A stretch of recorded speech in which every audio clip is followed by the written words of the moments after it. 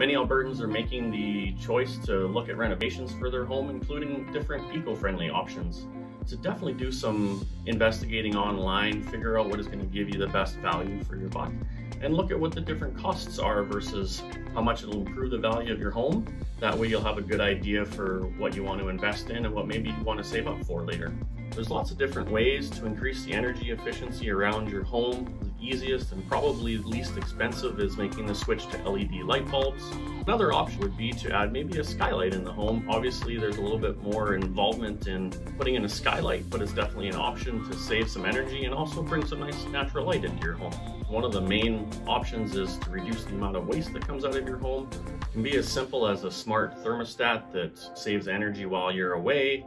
Maybe a reduced flow toilet, which helps save water. Look at hot water heaters, maybe your furnace. Lots of newer options out there that are definitely more energy efficient than they used to be even 10 or 15 years ago. Even though the price up front might be a little bit more expensive, you end up seeing the value on utilities every month.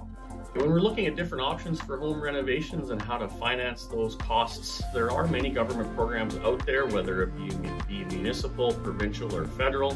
Really important to do your homework and look into these because you could qualify to be able to get money back. Really important to get as much information as you can, so you can head over to service.ca, or if you're looking for a little bit more expert advice, you can head to your local service credit union where we have expert financial advisors that can help you make a decision about how you want to finance that home renovation.